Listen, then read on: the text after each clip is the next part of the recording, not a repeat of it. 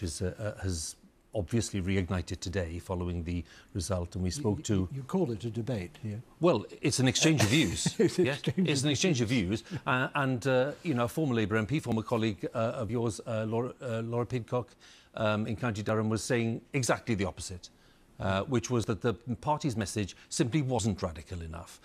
It simply wasn't appealing to the working classes.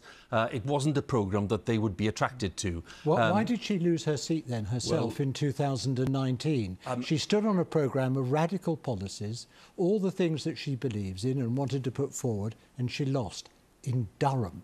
Why? If it was so good, if it was so brilliant, if it was so appealing, why did she lose?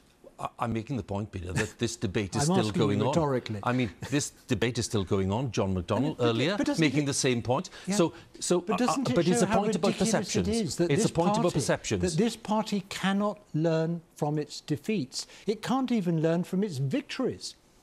It can't even learn from its victories. We had 4 successive election defeats before Blair was elected in 1997. And then he won again. And then he won again after that. And since then, we've had another 4 election defeats. It's about time we learned both from our defeats and from our victories. OK.